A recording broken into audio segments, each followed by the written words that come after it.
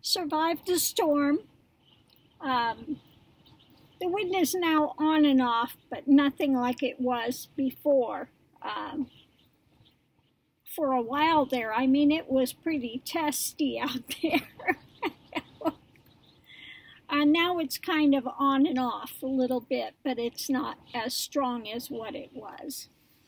Anyway, so it's already 6:30 here, so I'm going to stay put here for the evening for sure. I do like this spot quite a bit, you know.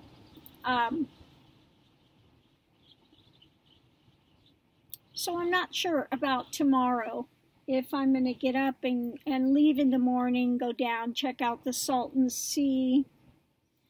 And then I might also go over to Slab City and check it. Now, I've stayed out there, but that was like 25 years ago.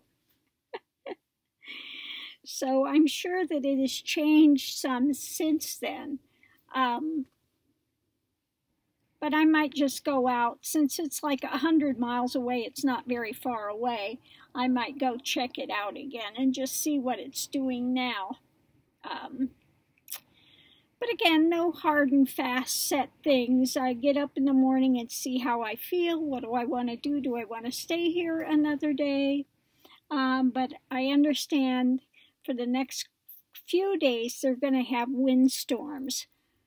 So it might not be the best thing to stay here for a number of days if we're going to have those type of heavy winds. But I don't think I want to go down by the Salton Sea today either. If it's kind of, you know, bad down there, I don't think I want to be staying.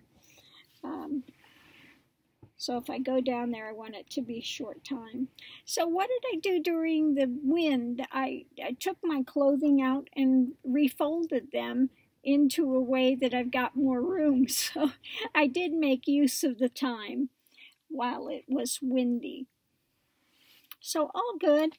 I'm going to close this out now and make the last of my crab tacos. I'm going to do that this evening.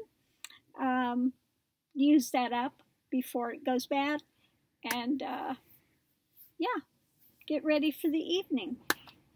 So I hope everyone's had a great Sunday, and I will see you online. Aho, thanks for checking in.